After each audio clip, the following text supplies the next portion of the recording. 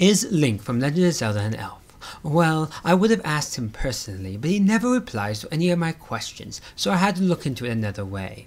Now, when I looked into this, I find it has a duality of answers. As Link, being a fictional character, exists in his own universe, and also in a sense exists in our own universe as well.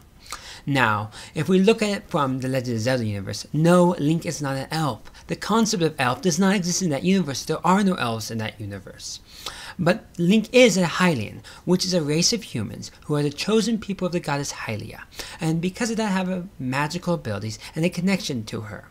They rule and live in the kingdom of Hyrule, and they are often known for living longer than normal humans, often to hundreds of years. They are also known to have magical abilities, though these have waned in recent years, though the royal family still have those abilities, and the hero also.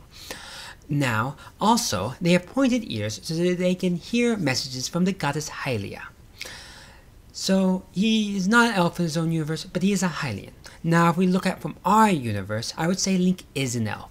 And the reason why I would say that is, in our own universe, we have the concept of the fictional race elves. And in that context, that elves are graceful, mysterious humanoids possessing a strong connection to magic, deity, and/or nature, appearing similar to humans but with pointed ears, and often unusual beauty. They have lifespans longer than humans, often reaching hundreds of years.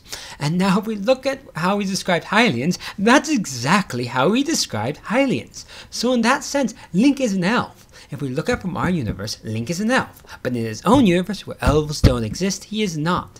There is the complexity of when we look at fictional things and fictional concepts. They both exist in their own universe in one sense, and our own, with two different answers. Like and subscribe.